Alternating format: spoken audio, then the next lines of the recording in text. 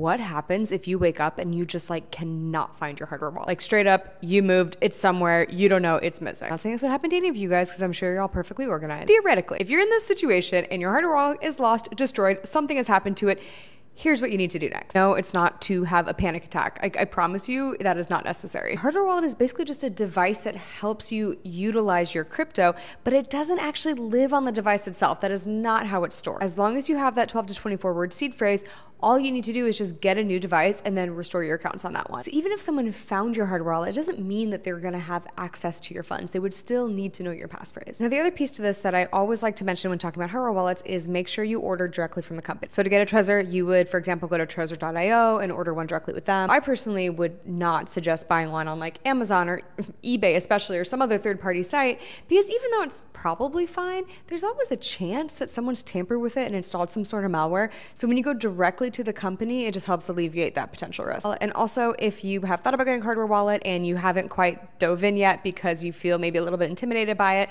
actually, they really are so easy to set up. There are so many tutorials online that you can check out. It only takes a few minutes. It's really not as difficult as you might think, but that being said, if you do want like a little extra helping hand, Trezor did recently launch their Trezor Expert program where it's like $99 to add that on, and someone from the actual team will walk you through the whole process. And no, of course, they will never see your seed phrase or anything along those lines, but it is nice that there is that kind of extra layer of support and help, just so you know that that's an option if you need it. So there you have it. If you lose your hardware wallet, now you know, you don't need to have a panic attack. You just need to order a new one and go from there.